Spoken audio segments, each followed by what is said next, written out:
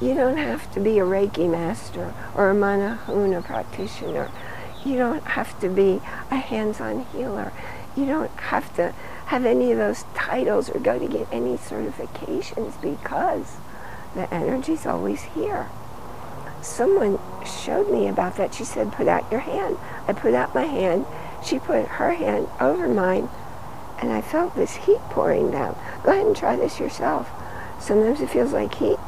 Sometimes it might feel cold. Sometimes it feels electrical, like you're... It's kind of different depending upon the source of the energy, the strength of the energy, the kind of energy you need. Now, another way to become aware of the energy that's around us all the time is if you go like this with your hands. And if you're new to this, you might need to start a little closer.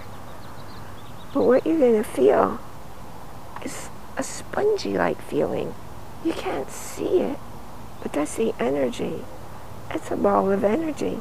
And the more you do this, the bigger and bigger your energy ball becomes. And what's really fun is when you have another person and you can share the energy with.